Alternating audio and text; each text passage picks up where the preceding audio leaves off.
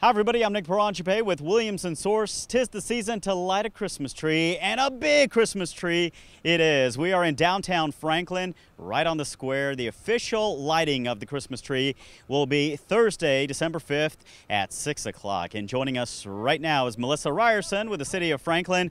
This is always exciting when the Christmas tree's going up. It is. It's an exciting time of year. Everyone just loves to see the Christmas tree. We posted a picture of it on our Facebook site, and we got a ton of likes. So it's a great time of year, and our streets department is all responsible for putting this up and making Franklin look so beautiful during the holidays. Yeah, it certainly is, and it's a great location.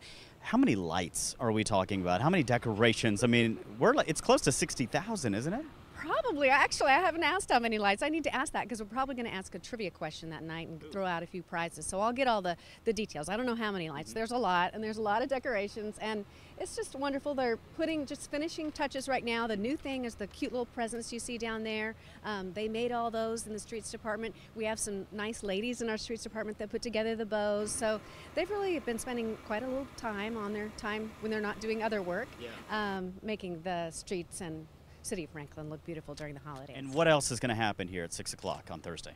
Well, we have Liberty Elementary School led by Jessica Reeves, the choral director there. They'll come out and sing a few songs. That's a tradition in Franklin. They've been doing it for many years. The mayor will be here, Mayor Ken Moore, and he'll kick off the festivities. And we have this really neat light switch that we flip up, and then the lights go on, and then Santa Claus makes a special appearance, and the kids can meet Santa and get pictures, and then we usually have cookies and cider afterwards. Now, the weather is not exactly supposed to be fantastic. In fact, they're calling for rain. What happens if it is raining on Thursday? There are lots of different forecasts out there. Some say 90%, some say 30%. So we're going to make the call about lunchtime. So if it is raining, we'll be inside City Hall. Festivities go on, rain or shine. And if we hope it's not raining, we'll be outside. But either way, we'll run outside, flip the switch in the rain, go back in and celebrate afterwards. And some people may not know, but this is an artificial tree. And you guys kind of went artificial as opposed to getting a real tree a few years ago. Tell me why.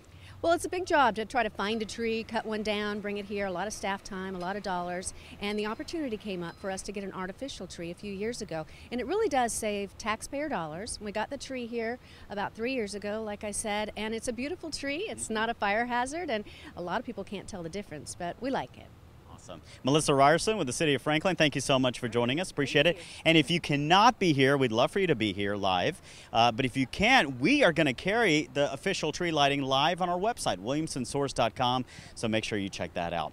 In Franklin, I'm Nick Paranchape for Williamson Source.